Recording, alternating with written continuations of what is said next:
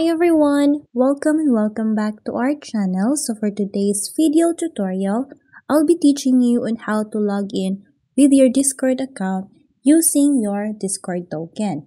So to start, we'll have to go first on my Google browser, and then here let's just type Discord login, and then let's just tap on this one. And then here on the Discord website, just tap on the three bullet bar at the top right of the screen, and then go to More Tools, and then Developer Tools, and then here just tap on this two cursor arrow, go to Applications, and then here tap on this Local Storage, and then down here tap on the Discord link.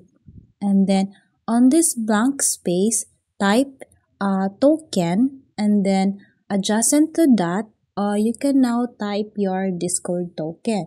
After typing your code, make sure that it is private, and then reload this website, and then the moment you open it, it will directly log in into your Discord account. So that's how you log in your Discord account using your Discord token.